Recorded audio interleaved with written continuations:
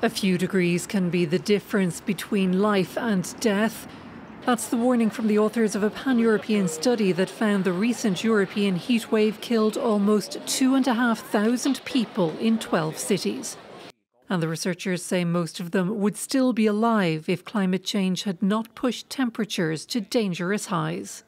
1,500 have only died because of climate change. So they would not have died if it would not have been for our burning of oil, coal and gas in the last century.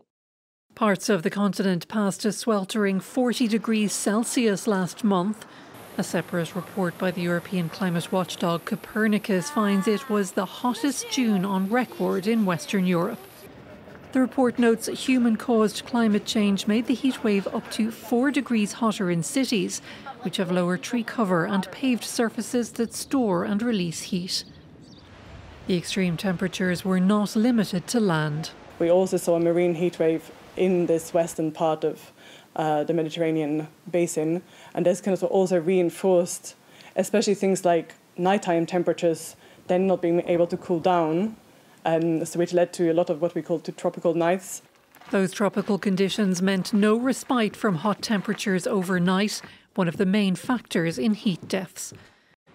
As global warming continues unabated, Copernicus warns heat waves will become more frequent and intense and will hit more people across Europe.